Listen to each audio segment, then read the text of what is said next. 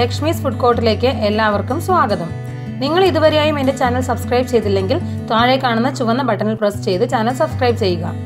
ഇവിടെ കാണുന്ന bell icon press ചെയ്യുകയാണെങ്കിൽ ഞാൻ അപ്ലോഡ് ചെയ്യുന്ന എല്ലാ വീഡിയോയും ആദ്യം തന്നെ നിങ്ങളിലേക്ക് എത്തുന്നതായിരിക്കും.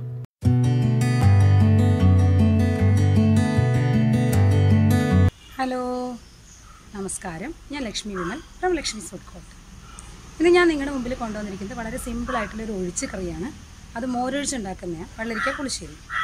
വെള്ളരിക്ക പുളിശ്ശേരി എന്ന് പറഞ്ഞു കഴിഞ്ഞാൽ നമ്മുടെ സാധാ സിമ്പിൾ പുളിശ്ശേരിയൊക്കെ നിങ്ങൾ കണ്ടിട്ടില്ലേ, അതിൻ്റെ വേറൊരു രീതിയാണ്. ജസ്റ്റ് വെള്ളരിക്ക കഷ്ണങ്ങളും കൂടി ഇടുന്നതേ ഉള്ളൂ, വലിയ പ്രത്യേകതയൊന്നുമില്ല. അതുപോലെ നമുക്ക് കുമ്പളങ്ങ ഉപയോഗിച്ചും അതുപോലെ അത്യാവശ്യം പുളിശ്ശേരിക്ക് ഉപയോഗിക്കുന്ന എല്ലാ കഷ്ണങ്ങളും ഉപയോഗിച്ച് നമുക്കിങ്ങനെ ചെയ്യാൻ പറ്റും. ഞങ്ങളുടെയൊക്കെ വീട്ടിൽ വിഷുക്കണി കഴിഞ്ഞിട്ട് അടുത്ത ദിവസത്തെ മിക്കവാറും ഉള്ള കറി, വിഷുവിൻ്റെ നെക്സ്റ്റ് ഡേ ഉണ്ടാക്കുന്ന ഒരു കറി വെള്ളരിക്ക പുളിശ്ശേരിയൊക്കെ ആയിരിക്കും. അതുപോലെ ഈ വെള്ളരിക്ക വെച്ച് മുളകുശി ഉണ്ടാക്കാറുണ്ട്. അങ്ങനെ പല രീതിയിലും. അപ്പം മെയിനായിട്ട് മോരൊഴിച്ചൊരു കറിയായിട്ട് നമുക്ക് ഉണ്ടാക്കുകയും ചെയ്യാം. നല്ലൊരു ഒഴിച്ച് കറിയാണ് ഈ വെള്ളരിക്ക പുളിശ്ശേരി. അതുകൂടാതെ നല്ല അത്യാവശ്യം എരിവുള്ളൊരു സൈഡ് ഡിഷ് എന്തെങ്കിലും വേണം നമുക്കിതിൻ്റെ കൂടെ. ഞങ്ങൾ ഒന്നും ഇല്ലെങ്കിൽ ഇത്തിരി അച്ചാർ കൂട്ടിയിട്ടാലും കഴിക്കാൻ നല്ല ടേസ്റ്റാണ്.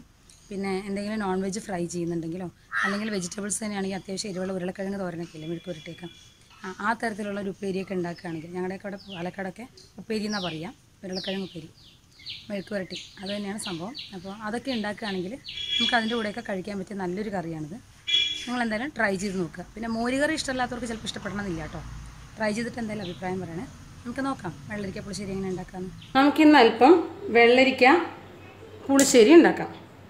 പുളിശ്ശേരിന്നോ ചിലർ മോരുകറി എന്ന് പറയും, പലരും പല പേരാണ് പറയുന്നത്. അപ്പോൾ എന്തായാലും നമുക്ക് എങ്ങനെ ഉണ്ടാക്കാൻ നോക്കാം. ഞാനിവിടെ കണിവെള്ളരിയാണ് എടുത്തിരിക്കുന്നത്. ഒരു 1/2 കിലോളം എടുത്തിട്ടുണ്ട്. അതിലേക്ക് ഞാനൊരു 1/4 ടീസ്പൂണോളം മഞ്ഞൾപ്പൊടി ചേർത്ത് കൊടുത്തിട്ടുണ്ട്. അതേപോലെ ഒരു 1/4 ടീസ്പൂൺ മുളക് പൊടി ചേർത്തിട്ടുണ്ട്. മുളക് പൊടി ഓപ്ഷണലാണ്. മുളക് പൊടി ചേർക്കുമ്പോൾ ഒരു പ്രത്യേക ടേസ്റ്റ് വരുന്നുണ്ട്, അതുകൊണ്ടാണ് ഞാൻ അങ്ങനെ ചെയ്യുന്നത്. ഇതിലേക്ക് ഞാൻ 1 ഗ്ലാസ് വെള്ളം ഒഴിച്ചു കൊടുക്കുന്നുണ്ട്. വെള്ളം നിങ്ങൾക്ക് സൗകര്യമുള്ളതനുസരിച്ച്, നിങ്ങൾക്ക് എത്രമാത്രം കറി ഇതാണോ അതനുസരിച്ച് ഒഴിച്ചു കൊടുക്കാം. പക്ഷേ ആദ്യം കഷ്ണങ്ങൾ വെന്തോട്ടെ. ഞാൻ 1 ഗ്ലാസ് വെള്ളം ഒഴിക്കുന്നുള്ളൂ. കഷ്ണങ്ങളൊക്കെ മുങ്ങിക്കിടക്കുന്ന അളവിന് വെള്ളം വേണം. എന്നിട്ട് നമുക്കിതൊന്ന് ഇളക്കി മിക്സ് ചെയ്ത് കൊടുക്കാം. ഇനി ഇത് നന്നായിട്ട് മീഡിയം ഫ്ലെയിമിൽ കിടന്ന് കുറച്ച് നേരം തിളയ്ക്കട്ടെ, കഷ്ണങ്ങളൊക്കെ വേവുന്നവരെ. നിങ്ങൾക്ക് വേണമെങ്കിൽ 2-3 പച്ചമുളക് കൂടെ ഇതിൻ്റെ അകത്ത് കീറിയിടാം. ഞാൻ പച്ചമുളക് അരയ്ക്കുന്നതിൻ്റെ അകത്ത് ചേർക്കുന്നുണ്ട്. എന്നാലും കീറിയിടണമെങ്കിൽ ഇടാം കേട്ടോ, നിങ്ങളുടെ മുളകിൻ്റെ എരിവൊക്കെ അനുസരിച്ച് നോക്കി ചെയ്യുക. ഇത് നമുക്കൊന്ന് അടച്ച് വെച്ച് തിളപ്പിക്കാം. നമ്മുടെ കഷ്ണങ്ങളൊക്കെ വേവുന്ന സമയം കൊണ്ട് നമുക്ക് കുറച്ച് അരപ്പ് തയ്യാറാക്കാം. അതിന് വേണ്ടിയിട്ട് ഞാനിവിടെ ഒരു 1.5 കപ്പ് നാളികേരം എടുത്തിട്ടുണ്ട്. അതുപോലെ ഒരു 1/2 ടീസ്പൂൺ ജീരകം എടുത്തിട്ടുണ്ട്. 3 പച്ചമുളക് എടുത്തിട്ടുണ്ട്. പച്ചമുളക് നിങ്ങളുടെ എരിവ് അനുസരിച്ച് എടുത്തോളൂ. നാളികേരവും നിങ്ങളുടെ ഗ്രേവിയുടെ തിക്നെസ് അനുസരിച്ച് നിങ്ങൾക്ക് കൂടുതലോ കുറയ്ക്കുകയൊക്കെ ചെയ്യാം. അപ്പം ഞാൻ ഇതൊന്ന് അരച്ചിട്ട് വരാം. ഇതിൽ ആവശ്യത്തിന് വെള്ളം ചേർത്ത് വേണം അരയ്ക്കാനായിട്ട്. ഒരുപാട് ലൂസാക്കേണ്ട അരപ്പ്. നമ്മുടെ കഷ്ണങ്ങൾ ഒരുവിധം വെന്ത് തുടങ്ങിയിട്ടുണ്ട്. കണ്ടോ, ഒന്ന് ട്രാൻസ്പെറൻ്റ് ആയി തുടങ്ങിയിട്ടുണ്ട്.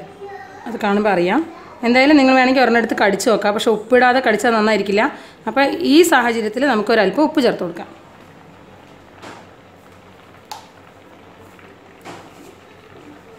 ഉപ്പൊക്കെ കുറച്ച് ചേർത്ത് കൊടുക്കുക. പിന്നീട് വേണമെങ്കിൽ നമുക്ക് അഡ്ജസ്റ്റ് ചെയ്യാം. കഷ്ണത്തിലേക്കുള്ള മാത്രം ആദ്യം ചേർക്കുക.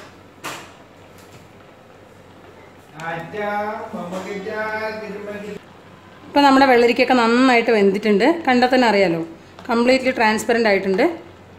ഇനി നമുക്കതിലേക്ക് അരച്ചത് ചേർത്ത് കൊടുക്കാം. നമ്മുടെ അരപ്പ് ഞാൻ തിക്കായിട്ട് അരച്ചിരിക്കണം. വെള്ളം നമുക്ക് വേണ്ടത് നോക്കി അഡ്ജസ്റ്റ് ചെയ്യാം.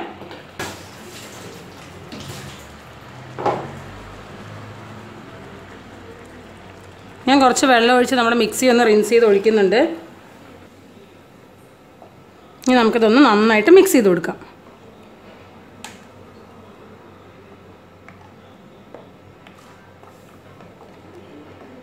നിങ്ങൾക്ക് നല്ല മഞ്ഞ കളർ മാത്രം മതി കറിക്കുന്നുണ്ടെങ്കിൽ നിങ്ങൾ അതിൻ്റെ അകത്തുള്ള മുളക് പൊടി ഇടാതിരുന്നാൽ മതി. പക്ഷെ മുളക് പൊടി ഇടുമ്പോൾ ഒരു പ്രത്യേക ടേസ്റ്റ് ഉണ്ട്, അതുകൊണ്ടാണ് ഞാനത് ഇട്ടത്. ഇനി ഇത് നന്നായിട്ട് ആ പച്ചമണം പോകുന്നവരെ കിടന്നൊന്ന് തിളയ്ക്കട്ടെ. നാളികേരത്തിൻ്റെയൊക്കെ പച്ചമണം ഉണ്ടല്ലോ, അതൊന്ന് പോകുന്നവരെ തിളയ്ക്കട്ടെ. ഇപ്പോൾ നിങ്ങൾ വേണമെങ്കിൽ ഉപ്പ് കൂടെ ഒന്ന് ടേസ്റ്റ് ചെയ്തോളൂ. ഞാനൊരു മീഡിയം കൺസിസ്റ്റൻസിയിലാണ് ഉണ്ടാക്കുന്നത്. നിങ്ങൾക്ക് വേണമെങ്കിൽ ഒരുപാട് ലൂസ് ആക്കണമെങ്കിൽ അങ്ങനെ ആക്കാം, തിക്കാക്കിയിട്ടാണെങ്കിൽ അങ്ങനെയും ചെയ്യാം. പക്ഷേ പുളിശ്ശേരി എന്ന് പറയുമ്പോൾ ഒരു ഒഴിച്ച് കഴിക്കേണ്ട പാകം വേണമല്ലോ. ഇനി ഇതിലേക്ക് മോരൂടെ ചേരുമ്പോൾ ഒന്നുകൂടെ ലൂസായിക്കോളും. ഇത് നമുക്ക് ഒന്ന് തിളച്ചോട്ടെ. ആ സമയം കൊണ്ട് നമുക്കിതിന് വേണ്ട മോര് വിസ്ക് ചെയ്തെടുത്തിട്ട് വരാം.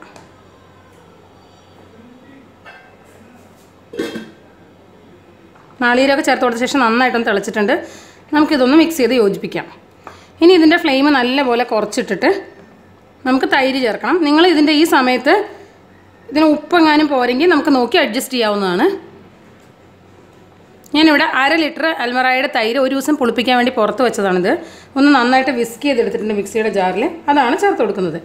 തൈര് ചേർത്ത് കഴിഞ്ഞാൽ ഈ കറി ഒട്ടും തിളയ്ക്കാൻ പാടില്ല. ഒന്ന് ചൂടായി കഴിഞ്ഞാൽ നമുക്ക് ഓഫ് ചെയ്യണം. മോര് ചേർത്തിട്ട് ഇത് പിരിയാനുള്ള സമയം കൊടുക്കരുത്. അതിന് മുമ്പ് തന്നെ ഫ്ലെയിം ഓഫ് ചെയ്യണം.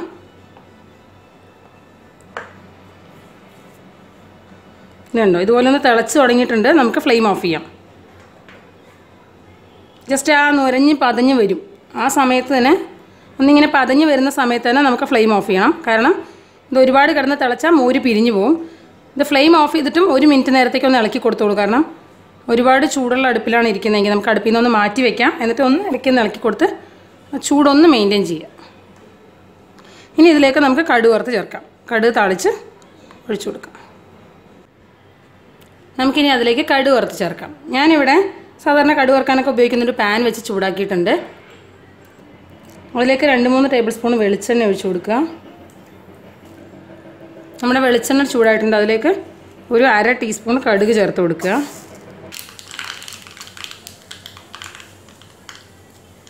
നമ്മുടെ കടുകൊക്കെ നന്നായിട്ട് പൊട്ടിയിട്ടുണ്ട്. നിങ്ങൾ ഇതിൻ്റെ അകത്ത് ഉലുവ ചേർക്കുകയാണെങ്കിൽ ഇപ്പം തന്നെ ചേർത്ത് കൊടുത്തോളൂ. ഞാൻ ഉലുവ ചേർക്കുന്നില്ല. അതുകൊണ്ട് ഞാനിവിടെ വറ്റൽമുളക് ചേർക്കുകയാണ്. ഞാൻ ഉലുവയുടെ പൊടിയാണ് ഇടുന്നത്, ലാസ്റ്റ് ഇടുന്നുള്ളൂ. വറ്റൽമുളക് ഇട്ട് കൊടുത്തിട്ട് നമുക്ക് ഫ്ലെയിം ഓഫ് ചെയ്യാം. എന്നിട്ട് അതിലേക്ക് കറിവേപ്പിൻ്റെ ഇല ചേർത്ത് കൊടുക്കുക. കറിവേപ്പിൻ്റെ ഇല കഴുകിയതുകൊണ്ട് അതിൻ്റെ അകത്ത് വെള്ളം ഉണ്ടായിരുന്നു, അതാണ് പൊട്ടിയത്. ഇനി ഇതിലേക്ക് ഒരു നുള്ളു ഉലുവയുടെ പൊടി ഞാൻ ചേർത്ത് കൊടുക്കുന്നുണ്ട്. അതിനോടൊപ്പം തന്നെ ഒരു നുള്ളു കാശ്മീരി റെഡ് ചില്ലി പൗഡർ ചേർക്കുന്നുണ്ട്. ഇത് നന്നായിട്ടൊന്ന് മിക്സ് ചെയ്യാം. ഈ കാശ്മീരി റെഡ് ചില്ലി പൗഡറൊക്കെ ഓപ്ഷണലാണ് കേട്ടോ. കടുക് വറുത്ത് ചേർക്കുമ്പോൾ ഒരു കളർ കിട്ടാൻ വേണ്ടിയിട്ടാണ്. ഇനി നമുക്കിത് നമ്മുടെ കറിയിലേക്ക് ചേർത്ത് കൊടുക്കാം. നമ്മുടെ കറിയിലേക്ക് കടുക് വറുത്തത് ചേർത്ത് കൊടുക്കുക.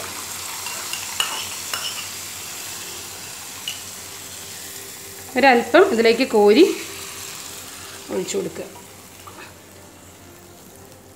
നമ്മുടെ വെള്ളരിക്ക പുളിശ്ശേരി റെഡി ആയിട്ടുണ്ട്. ഇതുപോലെ നിങ്ങൾക്ക് ഇഷ്ടമുള്ള ഏത് പുളിശ്ശേരി വേണമെങ്കിലും ഇതേ രീതിയിൽ തയ്യാറാക്കാൻ പറ്റും. ഇതിൻ്റെ അകത്ത് അരപ്പ് ചേർക്കണ സമയത്ത് അതിൽ നിങ്ങൾക്ക് വേണമെങ്കിൽ ഒരു ചെറിയ ചെറിയ ഉള്ളി വേണമെങ്കിൽ ചേർത്ത് കൊടുക്കാം. പക്ഷേ ഞാനിവിടെ അത് ചേർത്തില്ല. നമുക്കിതൊന്ന് മിക്സ് ചെയ്ത് യോജിപ്പിക്കാം. ഞാനത് ചേർക്കാതിരിക്കാനുള്ള മെയിൻ കാരണം എന്താ വെച്ചാൽ ഈ കറി അടുത്ത ദിവസത്തേക്ക് എടുത്തു വെച്ച് കഴിഞ്ഞ് കഴിഞ്ഞാൽ ചിലപ്പം പുറത്ത് വെച്ചാൽ കേട് വരരുത്. അതുകൊണ്ടാണ് ചെറിയ ഉള്ളി ഞാൻ ചേർക്കാതിരുന്നത്. അത് താല്പര്യമുള്ളവർക്ക് ചേർക്കാം. ഒരു ദിവസം വെച്ചാൽ കേടൊന്നും വരില്ലായിരിക്കും. 2-3 ദിവസം വെക്കുകയാണെങ്കിൽ 2 ദിവസമൊക്കെ വെക്കുകയാണെങ്കിൽ ചിലപ്പോൾ കേട് വന്നു പോകും. അതുകൊണ്ടാണ് ഞാൻ ചെറിയ ഉള്ളി ചേർക്കാത്തത്. പിന്നെ വേറൊരു കാര്യം എനിക്ക് പറയാനുള്ളത്, നിങ്ങളുടെ മോര് ഇനി ഒട്ടും പുളിയില്ലാത്ത മോരാണെങ്കിൽ അത് നിങ്ങൾക്ക് കറി ഉണ്ടാക്കിയിട്ട് ഒരു ദിവസത്തേക്ക് വെച്ച് കഴിഞ്ഞാൽ നന്നായിട്ട് പുളിച്ചോളും. അല്ലെങ്കിൽ മോര് ഒരു ദിവസം ഫ്രിഡ്ജിൽ നിന്ന് പുറത്തെടുത്ത് വയ്ക്കുകയാണെങ്കിൽ നന്നായിട്ട് പുളിച്ചോളും. അത് ചേർത്താലും മതി. അപ്പോൾ എന്തായാലും നിങ്ങൾ ട്രൈ ചെയ്ത് നോക്കിയിട്ട് അഭിപ്രായം പറയണം. താങ്ക്